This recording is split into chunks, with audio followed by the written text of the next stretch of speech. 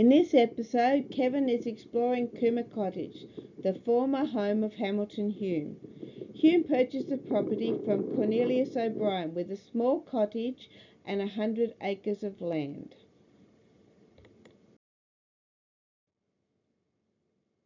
Our journeys will see us exploring the heritage and history of this significant historical site, learning more about this great Australian explorer, Hamilton Hume.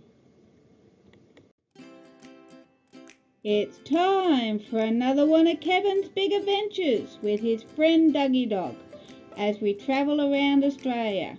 Welcome to our channel. Don't forget to hit that subscribe button and follow Kevin and Dougie as we enjoy our adventures.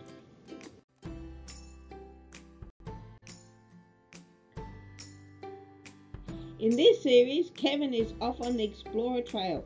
We'll be following in the footsteps of great explorers like Hamilton Hume and William Hovell.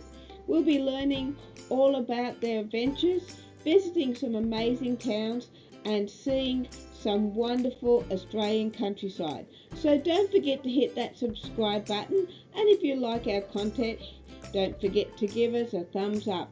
So stay tuned as you follow us on Kevin's Explorer Trail.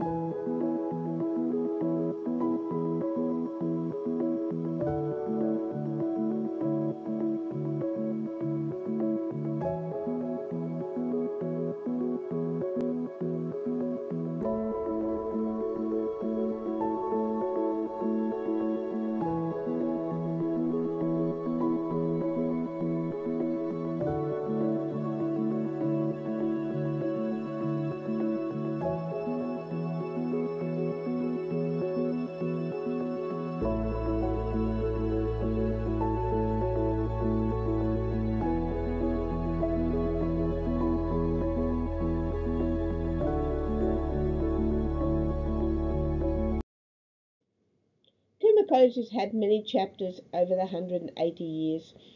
In 1878, the stables caught on fire. The roof burnt. Mr. John Kennedy Hume was able to save the carriages, but cost £250 to repair the roof. A coroner's inquiry was undertaken that resulted in persons or persons unknown.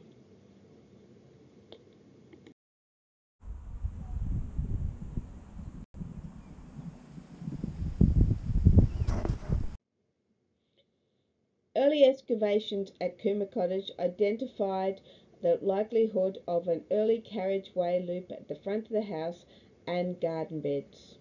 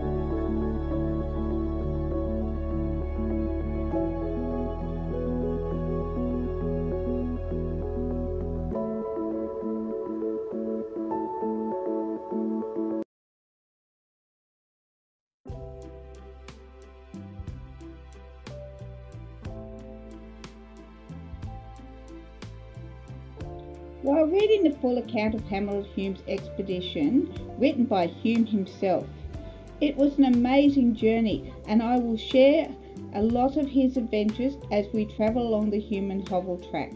I will share with you the experiences they experienced and learn lots of different things.